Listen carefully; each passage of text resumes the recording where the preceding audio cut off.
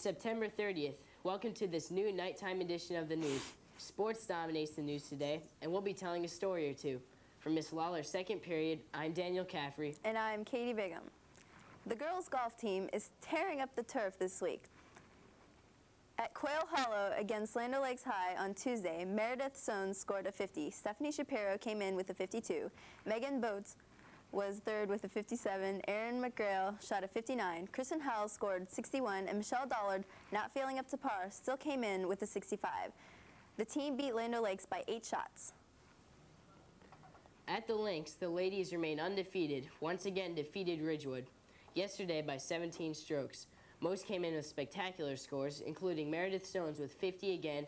Tara Pickens, known as Slim to her coach, scored a 54.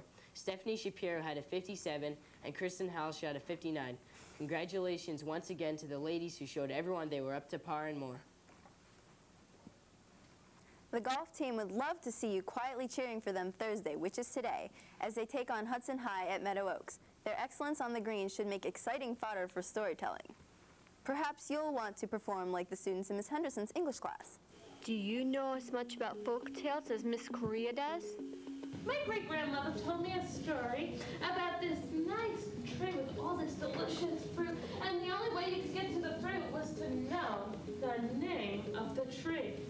Will you please tell me the name of the tree?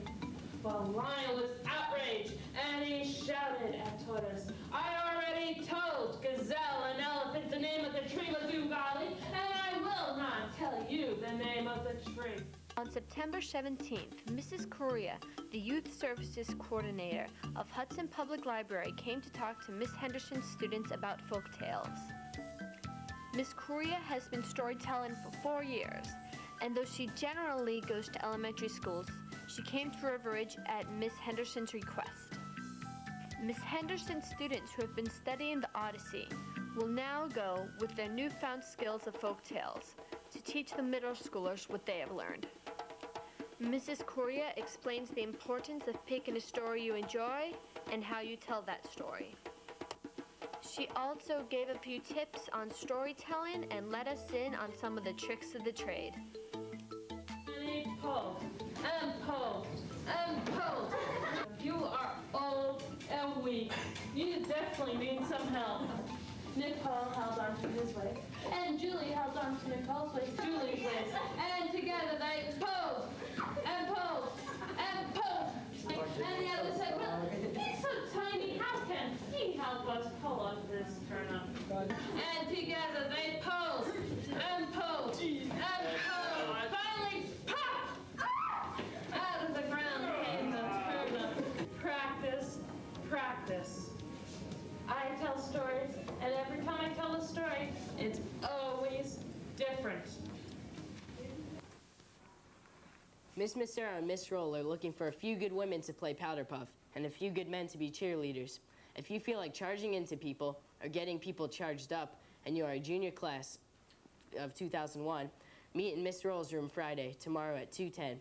If you are a sophomore, class of 2002, meet in Miss Massaro's room Monday, October 4th for a mandatory meeting at 3 p.m.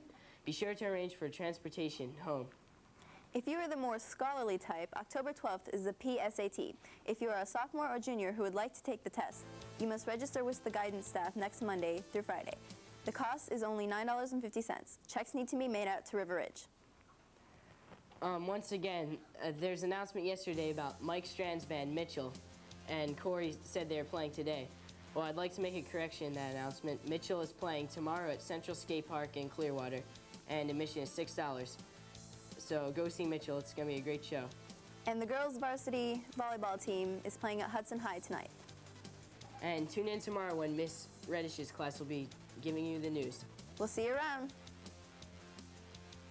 Yeah!